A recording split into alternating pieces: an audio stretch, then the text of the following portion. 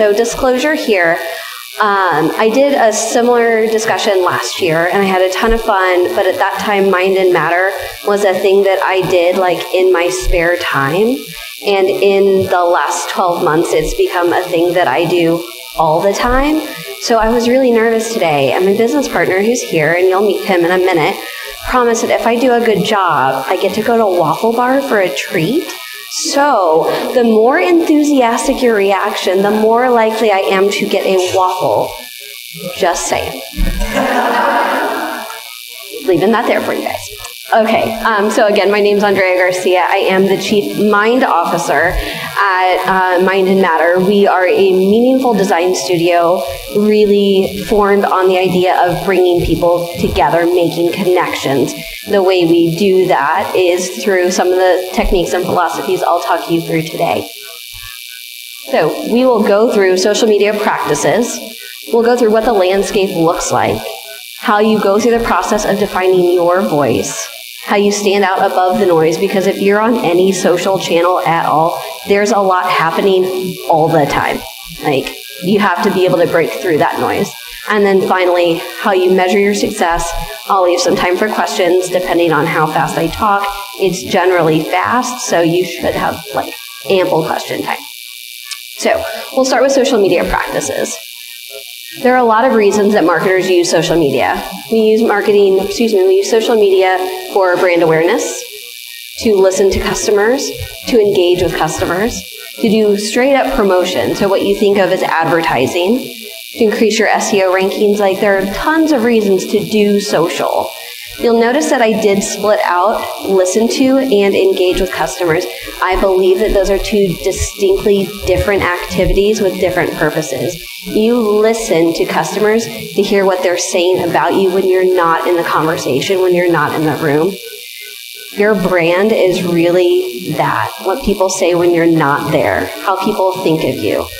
When you engage with customers, you create the opportunity to have a relationship with them, to solidify what you think your brand is with them through direct conversation. So I do like to keep those things very distinct and separate, and I'll talk about them as separate activities. Cool. So, do you know why you practice social media? Like, as a business, as an individual, do you know why you do it? And I would guess there are at least a couple of people in this room, and it's not bad, it's not wrong, that say, because I have to. I have to. And you do, like, not wrong. But if the only reason that you're on a channel is because you feel like you should be there, you're not going to be able to give that channel your all. You're not going to be able to put out meaningful content that connects with your consumers. You're not going to be able to amply tell your story because you're just doing it because you have to. Like, I always did my math homework, so thank you, Whitney, for reminding me, like, marketers aren't mathematicians. Like, I always did it, but I didn't try really hard. I wasn't, like, really good at it. But if you gave me a book report, I'd read that book 3 times before I had to do it. Like, you are always going to be more motivated when you're passionate about what you're doing and why you're doing it. So, when you know why you do something, you will become more motivated, you'll become more engaged, you'll be able to better fulfill what you're trying to do on that channel. Your why can be anything. It can be to listen to your customers, it can be to engage, it can be to straight up sell things. Whatever that is, like, it is the right answer as long as you know it, you believe in it, and that's the basis of your strategy. How many of you watch Simon Sinek Start With Why? Yeah, if you haven't, it's an amazing TED Talk, but basically the impetus is just that. When you know why you do something, you will do it better, you will more authentically connect people, and the story you tell will be more impactful. Know that in social media, the landscape changes, shifts, evolves, the tools change all the time. How you do what you do may change, but why you do it will always stay the same. So root down into that, and if you need to take some time, take that step back and know what your why is, or work through it as an individual, as a brand, as a company. Do it. I think it's a worthwhile exercise. So, now that we know why you're on social media, we'll talk about how. There are a lot of channels. And as entrepreneurs, as small business owners, it can be easy to know that there are big brands doing all of the things. Like Alyssa was up here, she talked about Wendy's. Do any of you have the resources to run social media like Wendy's does? If so, like, okay, cool. So we're running 1, 2, 3, 4 people operations. Like, they can have one person per channel. Like, I'm doing it all for myself, for our business, and for some of our clients. Like, I don't have time to specialize. I can only be as impactful as the decisions I make. So knowing where I want to spend my time, knowing which channels support my ultimate goals, and where I'm willing to put in the effort is the key to starting my social media strategy or supporting any social media strategy. These are the rough numbers. Caveat. They're a couple of months old, and there have been some things in the social world that have maybe like changed a little bit in the last week or two. I don't know if you've watched C-SPAN at all, but just saying. Cool. So there have also been a number of platform changes. Again, social's always evolving. With Facebook, the friends and family algorithm is kind of what they're referring to right now, and that is decreasing the number of brand posts you see in a timeline, increasing the number of friends and family posts. That's good if you sell things direct to consumer through your personal page. Not great if you want to be able to track what you're doing. If you want to run an actual business page. If you want SEO to tie what you're doing on Facebook to what you're doing as a business activity. So it's kind of benefiting those people who are skirting the issues or the rules. It's a little bit more challenging to the people doing things the way we want to be doing them through the right channels in measurable, effective platforms. And then again, in the last 2 weeks, there's been an increased kind of scrutiny around ad buys, who's getting data, how we're sharing data. People are getting really grumpy about Facebook. I tend to think that there will be some shifts in the legislation, in the platforms, and people will come back. I don't think it's going to be a long-term detriment to the program. On Instagram, you can now follow hashtags rather than individual users. So I freaking love taking pictures of my cocktails. If you go on my Instagram, akgarcia331, you will see a lot of pictures of my dog, a lot of pictures of cocktails, a lot of pictures of coffee. Rather than follow every single bar in the city, I can follow Drink Local KC and get all the scoops on the good ones. That's good for me, a consumer of information. That's bad for bar, liquor brand, a producer of information. So when you're putting out content, be cognizant of the hashtags you use and then what's going to be used pretty frequently and how you can kind of game that algorithm. I actually read a really interesting article here this morning about micro versus mega influencers. Influencer marketing is super, super hot right now. If I can get person with 40,000 followers to post about my thing or what I do, everything will be nirvana and all this information will come flooding to me. What we've found is generally people with lower to mid-range high follower counts, 900 people, get far more engagement in their sponsored posts than your mega 40,000 person influencer, because that person has likely bought some followers. It's likely people like them who are just putting out a ton of content rather than becoming a trusted source, rather than engaging with their consumer base, rather than really having a conversation on social. So I thought that was really cool because I've been grumpy about influencer marketing in the giant influencer hashtaggy range, but that feels really right for me. Twitter, if you've been on Twitter lately, Twitter is my bread and butter for social media. It's my favorite site. It's also the one I resisted getting on the longest. I can't scroll through my timeline and have a straight chronological. I realized a few weeks ago I wasn't following someone that I thought I was following because their tweets showed up so frequently in my timeline from everyone else liking them. So again, beneficial to you. You'll get more eyes on your tweets, but you have to create engaging content. And then in general, again, influencer marketing is one of my hot buttons. If you work with an influencer, please, please, please be sure that they disclose that they are in fact being compensated in some way for that endorsement. The FTC is getting a little bit more fussy about it, and it's just a good idea to keep yourself not being sued. Our lawyer's speaking at 4, so if you want to go see Chris Brown, highly recommend. Cool. So because of these changes in the algorithm, organic reach is declining. it is harder to get eyes on what you put out in the world. So you have to create content, you have to craft a content strategy that will help more people see what you put into the world. And you do that by creating really good content. We'll talk about how you do that in a minute. Sometimes, because the algorithm, no matter what, isn't going to get the eyes that you want on that particular piece of content, you have to pay for it. And that's okay. I know that we're working with different budgets than like our big mega brands, but when you spend effectively, when you plan for what you want to spend and how you want to spend it, that spend can be lower and it can be more impactful than just throwing money at a boosted post. And again, we'll talk about that. So, I lost myself. There we go. Goals and expectations. Once you define your why, you can actually set goals according to it. So when you say, I want to do social media because I want to increase brand awareness, cool. You need to measure your reach on your posts. I want to do social media because I want to engage with more customers. Awesome. You need to track likes, clicks, and shares. I want to boost sales. Include promotion codes from your social media so you can see who's buying things from your posts. So what you want to do directly impacts how you do it and how you measure what you're doing. If you're getting all this data, Alyssa alluded to the amount of information you can find on the back end of your Facebook, of your Twitter, of your Instagram, Pinterest, whatever channel you are on has rich demographic information, has post information that you can use to understand how effective you're being.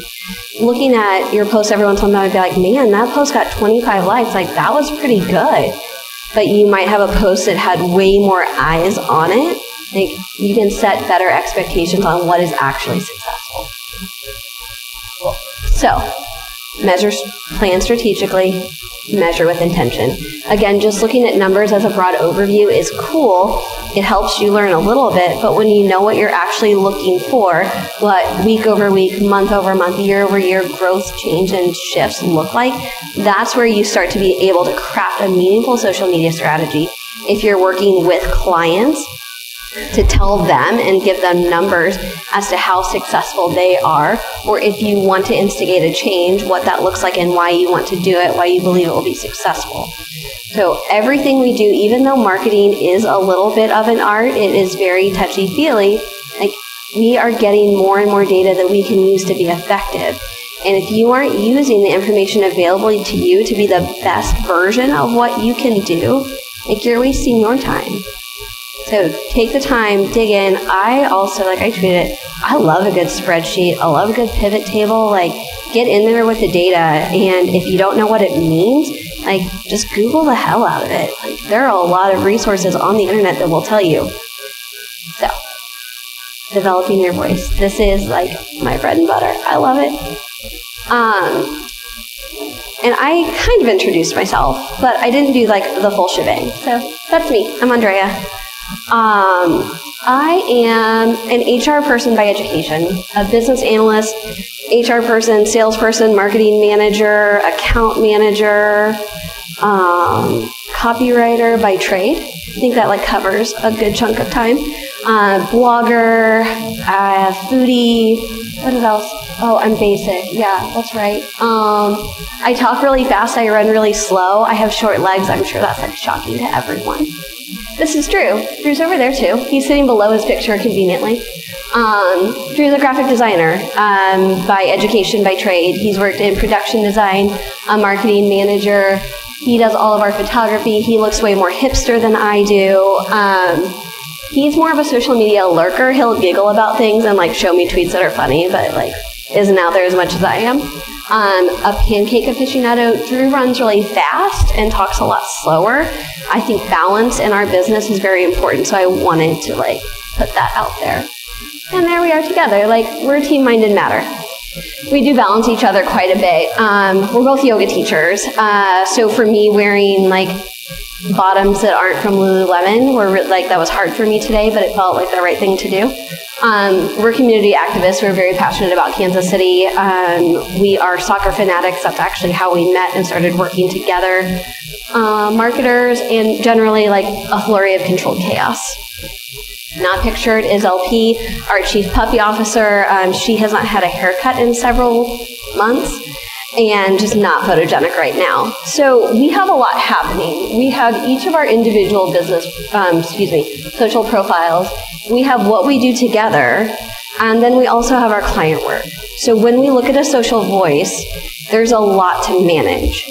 And when we were first starting out, we said, what sets us apart? Like, as marketers, we were both essentially working as marketing managers at the time. So we were doing what we do now, but in a corporate kind of team of the space. And let's face it, marketing can feel kind of gross. It sucks, but it's true.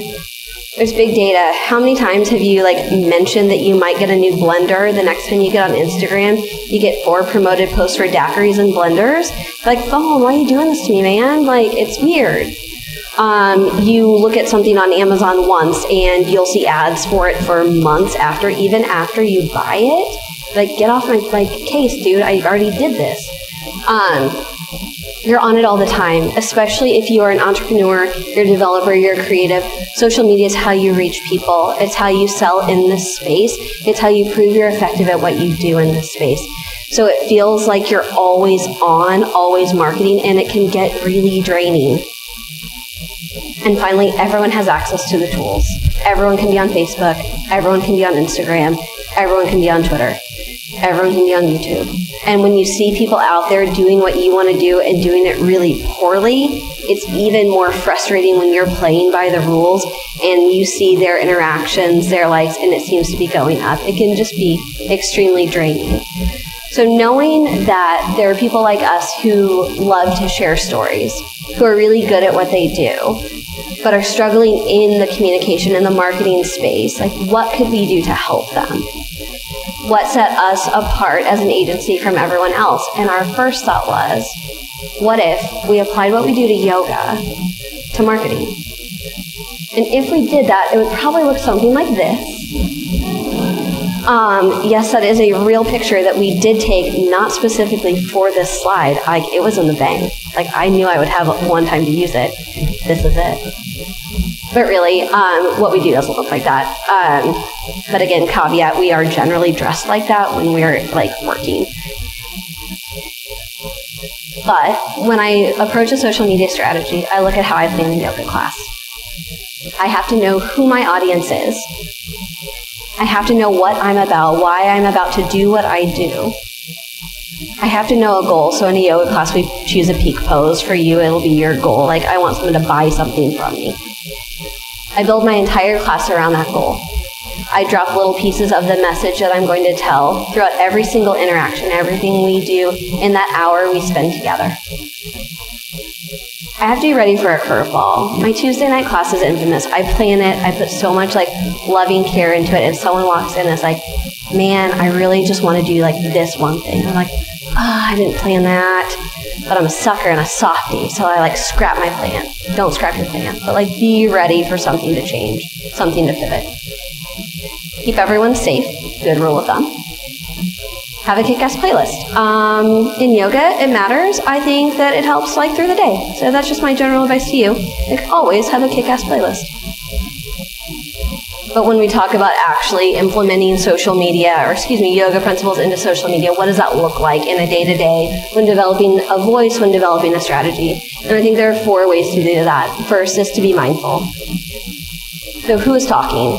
Sometimes when I'm on social media, I'm me. Again, AK Garcia 331. You can find me literally anywhere using that. I talk about otters, I talk about cheese, I talk about Harry Potter, I talk about my dog, I talk about Kansas City, soccer, general nonsense. Ooh, app-based dating, I talk about that a lot. Social media gold. People will interact with those all day long. Are you talking on behalf of your business? So for me, I tend to send out a lot of things from Mind and Matter, but it's not me talking. It's part of what I represent, but I have to know that that voice is different. I have to represent both Drew and myself, the principles and the values we've decided, and to communicate effectively to anyone who might see that, who we are and why they should want to work with us. If you're a marketer, freelancer, writer, whatever that is, and you're on behalf of a client, are you using your voice or are you using theirs? And that's when it comes to sitting down and really understanding what you want to accomplish for social media for you or for them. if you are running several accounts and every single one sounds the same, you're not using their voice, you're using yours.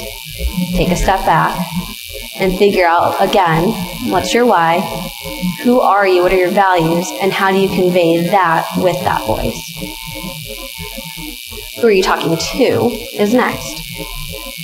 Who do you think it is? We had a client who would tell us all day long that their audience was millennial men, like 25 to 32. But when you got into their data, it was women mid-30s to early 40s. So the message they were trying to put out wasn't going to resonate to who was actually seeing it. So at that point, you have a problem in either what you're messaging or who you're reaching. So how do you attract the audience that you want, or how do you pivot your message to the audience you have, to your actual consumers? And that's a decision that you have to make as a business. And finally, does it align with your why?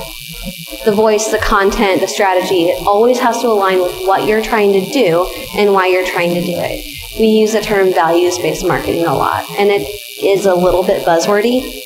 But at the end of the day, you have to know what your business is about, what you're trying to convey, and consistently reinforce that message in every single interaction, every single touch point. My friends, people that I know strictly online, will tag me in things with otters in it because my personal brand is that strong. Like, you want that to happen. And you get cute otters all day. Like, it's really nice. Like, not the otters, so that's mine. So, like, you find your thing. Be authentic. Is this truly your voice? There's been a really interesting trend in social media where everyone's starting to sound the same. We see these mega brands do something, create a voice that is very different, maybe than other people have seen, and then everyone starts to do it. And it starts to feel a little bit inauthentic. It starts to feel a little fake, a little planned, a little phony. So when you're talking on social, are you being true to you? Does it sound like something that would come out of your actual mouth? My tweets do. My Instagram does. Like, I'm pretty like me all the time, as you could likely guess. Is it you as a brand? Again, there's a difference between you and your brand, or maybe there isn't. We have another client who is so entrenched in the brand, it is 1,000% her. And when you have the conversation, when you build pieces of material, you have to think, would she say this? What word would she emphasize? Would she drop an F-bomb? She probably would. Sometimes she does. And be able to plan for that. And finally, as an agency, again, if all of your voices across every single brand sound the same, you're no longer being authentic to that individual piece, person, or idea. Like, you're just putting you with some different profile pictures. Is this inspired, or is it fear of missing out? FOMO? I use that a lot. Again, you see these mega brands, and I think one of the really hot trends in the past 2 years has been being really snarky on the internet, and that's fine, unless you're doing it just because you saw like a burger chain doing it. Dog rates is another like really popular. Whitney did their Good Plans Brent, which perfect.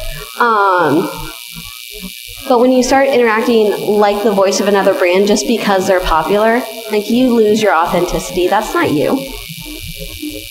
You want to be able to be unique, to stand out because you sound like you. And finally, are you using your measuring stick? It's really easy to get caught up in what everyone else is doing, especially with social media, because you can see how your competitors are doing. You can see their interactions. You can see their likes, you can see their follower counts. And if it feels like they're growing in a really fast way and you're not, it's easy to say, well, I want to do exactly what they're doing. I saw yoga studio down the street post a headstand picture, and I'm going to post a headstand picture. Like, at that point, you're always going to be behind the curve. It will always come off as like, oh, they just did what the person down the street did. And it'll always be a little bit less effective than what you could actually put out into the world. You limit yourself when you use someone else's measuring stick. And that's why we always go back to, does this align to our values? And if my value is to beat someone else, like, you're always going to lose to them because you're always going to be behind their curve. Make it meaningful. So plan and post with purpose. If you are posting once a day because you should post once a day, please do not post once a day. I tell that to my students all the time. If you're going to do something because the person next to you is doing it, please don't do that. Only post, only plan when you have something meaningful, impactful, important to say. And that's where we get into the organic versus paid. Sometimes you will post something and for whatever reason, perhaps you were insanely clever that day, perhaps you're insanely clever every day, but the right person saw it today, and it goes viral. Cool, a lot more people are going to see that. Perhaps you planned a post that you know you want a lot of people to see and you choose to put some money behind it. Now that's great, as long as you have a reason you want people to see it. If you're going to pay for people to have eyes on your post, on what you put out into the world, ask them to do something. Ask them to buy something, ask them to join your mailing list, ask for an activity that further entrenches them with you, because then you can measure your return on investment. If you have a post that a lot of people are liking and you boost it just so more people see it, what do you gain from that? Like, likes are nice, it's good to have eyes, but if you're going to purposefully ask to spend money for a post, or if you're going to go to a client and say, I want to boost this post, here's why I want to do it, and here's how I will measure that it is successful, like, that's impactful, that's adding value, and that's proving your worth and your value. Again, does it align with your goals? Eyes on posts are really cool, and if brand awareness is your goal, by all means, boost a post that you really like. I just happen to think it's more impactful to ask someone to do something while they're there. There's a lot of noise on social media. It feels like it moves so quickly. So, don't add to the noise. Only speak when you have something impactful to say. Make what you say matter. Ask people to come back. Finally, be measurable. And this is one of the biggest things with social media. It's super easy to get caught up in the grind of like it just going, and I know that I have to do it, and I'm putting posts out there and interacting. But if you're just in go mode all the time, you have no idea how effective you're being. And again, listening to Whitney before us, like revisiting project plans and seeing what was effective, like revisit your social media, see what's effective. But first, determine how much you'll invest. Social media is free. Anyone can sign up for an account. But as a business, as a person, as an agency, you're investing a resource, either your time or one of your resources' time. Effort, if you are buying licenses for Photoshop, if you're buying licenses for photography, if you're paying someone to do photography, videography, like, that's money. And if you decide to boost a post, if you decide to have any sort of cash behind what you do, like, you're investing in social media. Know what you are willing to put on the table, and then be willing to stand by it. And until you know what that budget looks like, how are you going to be able to show that you've returned on that investment? So, just a really quick, I know all this will be up, but in terms of what you can do organically to maximize eyes on your post versus paid, because there are options across all channels. For Facebook, the more likes, comments, shares you have, the more it will pop up in everyone else's timelines. I worked for a while for a grocery distributor, and for whatever reason, some of the most popular posts were answers to like, hey, answer this question and you might get a $15 gift card. Like, I spend more than $15 on groceries, which I think most people probably do. People go nuts. Like, if you can do a low stakes, things like that, which there are some rules around it, like, don't break the rules. But looking at what incentivizes people to interact with you, to like get that up, it doesn't cost you anything, do it. In terms of paid Facebook, please keep your text light. Facebook downgrades everything within Ads Manager with a ton of text on it. So the less text you have on your actual image, the more eyes will be on your post. For Twitter, create opportunities for conversations, but don't be creepy. A lot of times I'll complain about my allergies because I have like the worst allergies. And allergy medicine people will pop in there and be like, well, if you try a blah, blah, blah, you'll feel better in no time. Dude, if I wanted to at you, I'd at you. Get out. So, be meaningful, don't be creepy.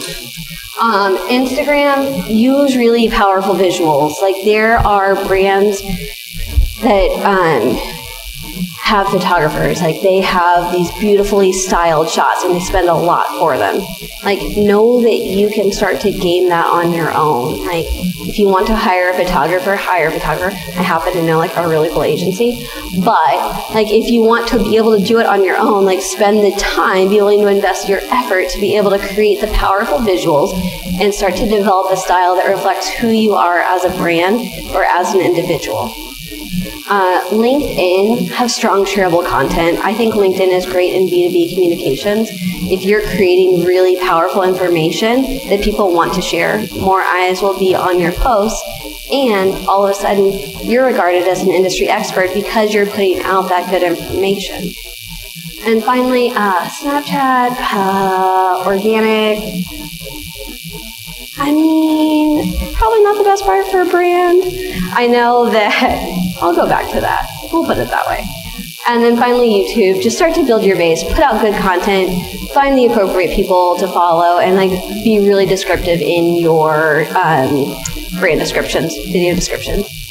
In terms of paid, I got off my rhythm. Sorry, team. We're back on track. I was going every other. We're going to go straight down this list now. So for Twitter, cater to your true customers.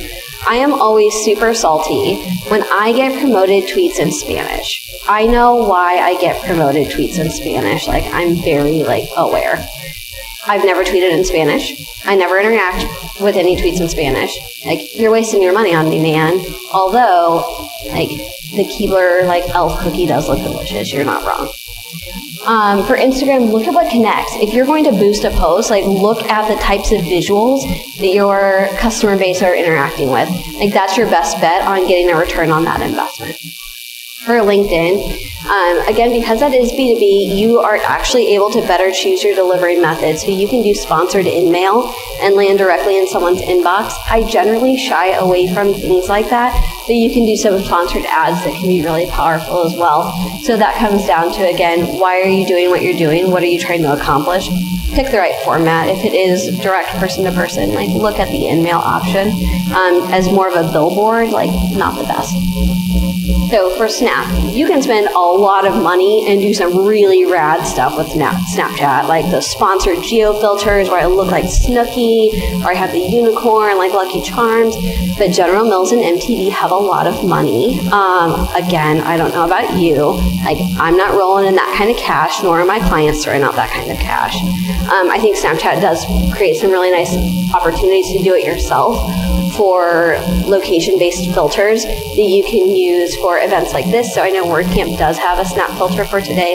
Use that. It's super fun. You can see who around who's using it, especially if you're doing events. So we had a client who did a big First Friday event every month, and we would do a Snap filter for that. Their Snap filters would get 5 downloads every other Friday of the month, and First Friday would be closer to 500. That's a good use of $5 to have over 3,200 people and with an eye on their branding. Standing in front of the thing, per usual. So when you are crafting your strategy, I think a good rule of thumb, and I will not lie, I stole this from a friend of mine who I think it's a really solid opportunity, a 70-20-10 rule. So 70% of the content you share should be directly relatable to your audience. 20% should be curated content from another user. And that is where you can find your strongest brand advocates. When people are tagging you, when they're sharing with you, happy customers, or even creating opportunities for that. People love to connect, and especially if you have a physical brand of some sort, when people can see what you do and they want to share it with their friends, share it from your feed too. They love that. We design shirts every once in a while, like this one that I'm wearing today. We design that. And when you have the opportunity to see people wearing it, share it. Drew's designed shirts for American Outlaws, which is a soccer supporters group. So every once in a while, people will post things, or you'll see randomly people out in the world wearing shirts that Drew designed. And it's really awesome to be hey, we designed that. Do you mind if we snap a picture of it? Most people are really into being models. They won't say it, but they are. So you can share and like personalize and humanize the brand. 10% should be promotional. You have stuff to sell, like sell it. You can't ask, you can't get what you don't ask for. And if you aren't reminding people constantly, hey, I'm really good at marketing, I'm really good at development, I'm really good at whatever it is you do. You don't tell people that they can give you money to do that for them. They're never going to give you money to do that for them, and you probably want the money to do that for them. So remind people, like every once in a while, oh, by the way, you can hire me. You can buy from me. I can sell to you. I can make you better at what you do, or I can better support you in an area where you might not be as strong. So now what? We've talked about why you want to be on social media. We've talked about how you establish your realistic goals based on your why. You know how to craft a message that aligns with those goals. You test your message. You know that there's rich data behind every single channel out there on the internet.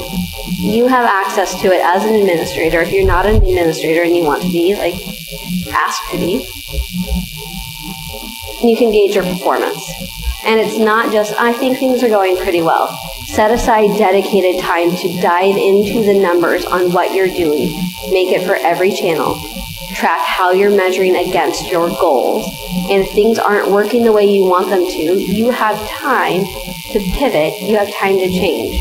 Again, your why never changes. That is solid. Your how can. If what you're doing isn't working the way you want it to, change it. If you see one type of post is doing better than any other, post more stuff like that. That's the beauty of social. You haven't bought a billboard. Like, you bought a conversation. That's what you have the opportunity to create. And it can be dynamic. And if it isn't working the way you want it to work, you have the opportunity to fix it. So, at the end of every yoga class, I give 2 pieces of homework. The first is to drink a lot of water. It's good for you, which is generally true, so you guys can do that as well. The other is to be kind to other people. I also think that that's a good idea, just a general practice, so do that too. But for the purposes of what we're doing today, you have some homework. Know your why. And if you think you know your why, like, revisit it. If you know you don't know your why, then definitely figure it out. Understand your how. Channels change constantly. If you decided to be on 2 social media channels, learn everything you can about them. And don't just do it once. Know that they will change, they will grow, they will shift. Set aside time to learn them, to learn to do them better, and to understand how they help you reach your goals. Determine your voice. Make sure it's yours. Yours as an individual, yours as a brand, or yours as an agency on behalf of your clients. Be unique, but really be solid in it. If it helps to develop an actual physical voice guide where you write that down, write it down. And then you can go back and check, like, does this fit within this voice guide? Does this fit within our brand? It's a worthwhile thing to be able to go back and measure. Make sure your voice is mindful. Ensure it's authentic. Ensure that the content you share is meaningful and that the plan you craft is meaningful. Be sure it's measurable. And not only that it's measurable, but that you choose to measure it frequently, consistently, and then share the heck out of that. Like, if you're working for someone and you come across a post that did amazing, tell them. If you had a not so great month and you think that you're needing better content, tell your content creators. Like, hey guys, I know that you're brilliant. Let me see what you got. Invest wisely. Your time, your resources, your money. Be sure that you spend wisely. We all have a shortage of all 3 of those things. And a lot of times social media gets the short end of the stick. So know that it is an important part of your marketing strategy. Be willing to spend time with it and on it.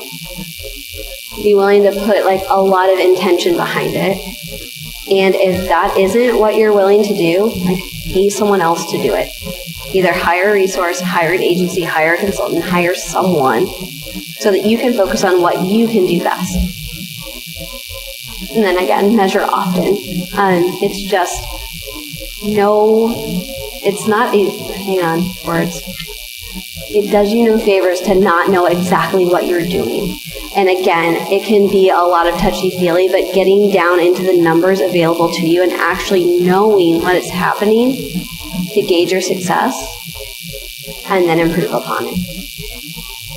And then again, be willing to pivot. Know that if things aren't working out just because you want them to, doesn't mean they are. We've had clients who will tell us what they think their brand is. And that's cool. But if it's not what your brand is, then you need to revisit that. And again, that goes back to what people are saying about you, how people are interacting with you, and who you're talking to. So, that's me, that's Drew, that's who we are. And I have lots and lots of time for questions because I talk fast. Oh, I don't have that much time for questions. I didn't talk as fast as I thought I did. Cool. Still have time for questions. Normally I go way faster than that. You guys don't have any questions? Okay, cool. Oh, Simon Sinek, start with why. Yeah. I told you I'm going to talk fast talker. Simon Sinek, it's S-I-N-E-K. And it's start with why, or the power of why, one of the two. He also has a book by the same name. And that's the other thing. So I get marketing inspiration from a lot of places. I get strategy inspiration from a lot of places. If TED Talks inspire you, go down that rabbit hole. If you are unfamiliar with a thing called Creative Mornings, it's about to come back to KC at the end of this month, I believe. It's like a TED Talk. There are 164 cities around the world who do them. Every month they select one word to focus on, and a speaker of some sort does their interpretation of that word. I've seen Selena Teo talk about risk. I watched Ryan Mayney talk about moments that defined him. John January from Sullivan Picton Sync on the power of language. And you can go into those archives and see all of those. If you are feeling in a creative rut at any time, go to the Creative Mornings website and go watch someone. You will walk away inspired, I promise. Anyone else? Okay, cool. Well, I think there's still some cookies over there. You guys get a little bit of a bathroom break, and I think Rebecca is up next talking about AdWords, which I'm super pumped about. So cool. And again, my name's Andrea. I forgot to do that part. No, I didn't forget to do that, but my name's Andrea. I'll be here or there afterwards should you have any questions that you didn't want to yell at me across the room. Totally get it. Have a great rest of your day.